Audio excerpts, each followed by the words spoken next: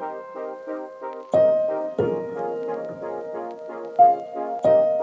I'm Ryan Knupp, Executive Chef of Social Brew in Turin, and I'm excited to announce the grand opening of Social Brew on Tuesday, November the 24th.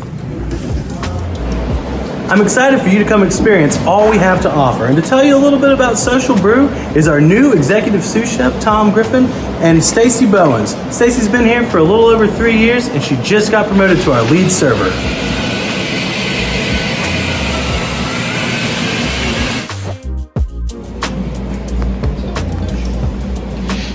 Thanks, Ryan. The Social Brew is a wonderful place for residents and team members to gather in a casual setting. In the morning, we'll be offering freshly brewed coffee, cappuccinos, Americanos, espresso, freshly made smoothies, and assorted teas.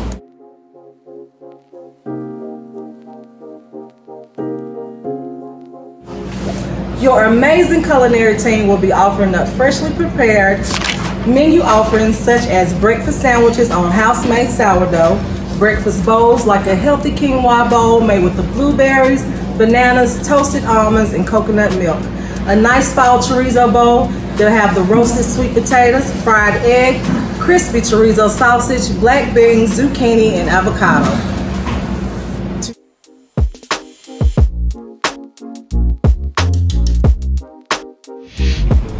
To share with you a little more about our dinner options, here's our Executive Sous Chef for the Social Brew in Turin, Tom Griffin. Tom, take it away. Thanks, Stacy. In the evening, the Social Brew will transform into a more intimate setting where you can pair your favorite beer, wine, or non-alcoholic beverage with our carefully curated made-to-order tapas menu.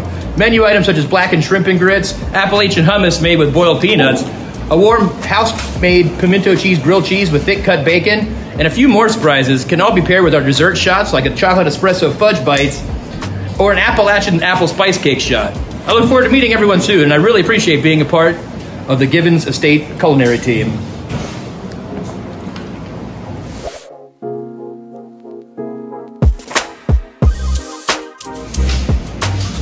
Thanks so much, Tom and Stacy, and please watch your Gazette in the coming weeks for the release of the Social Brew menu and the soft opening dates, which each resident will be personally invited to. And we're going to start with the residents of Oxford Commons, because they're the ones that had to endure all of the renovation activities.